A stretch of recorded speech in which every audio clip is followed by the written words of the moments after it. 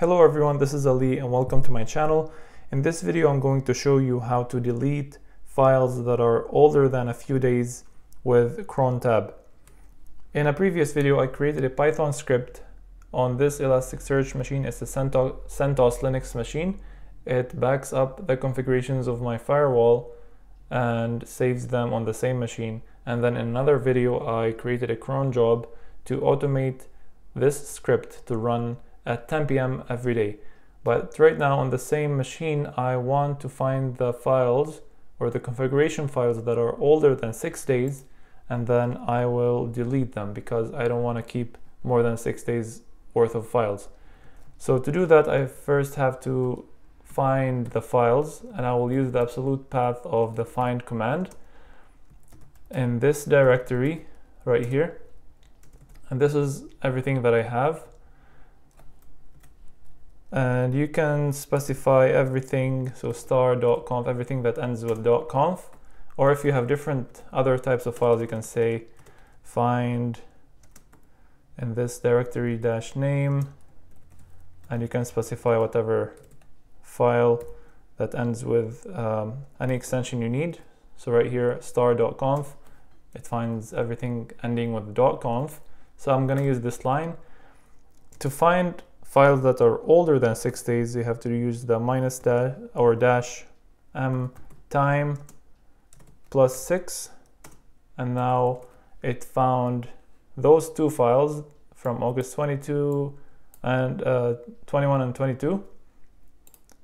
And then after I found those files that are older than 6 days, I have to run the command that will remove them.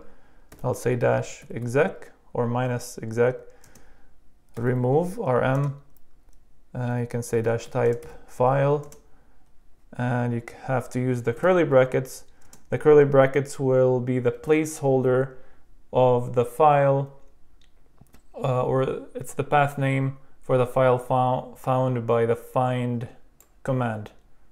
And then you have to end with a semicolon, but you have to escape it so that the interpreter does not so that you avoid interpretation of the semicolon. But I'm not going to use it right here, so I'm going to copy it and I'll go to Crontab right now, -L to list what I have. I only have the Python script that's running this Python script at 10 p.m. -E to edit. I'll press I to go to the insert mode, and I will copy it right here. And before I exit, I have to specify the time because it has to be automated. So if the Python backup script is running at 10 p.m., 22 o'clock, I will do this one at 22 o'clock and 30 minutes of every day, every month, every weekday. And now I press escape to exit insert mode, right quit or WQ, enter. And now I have those two cron jobs, a backup script that runs at 10 p.m.